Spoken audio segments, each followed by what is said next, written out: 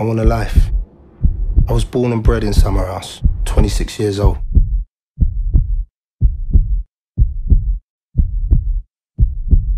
I made 21 seconds with him on my chest in a sling.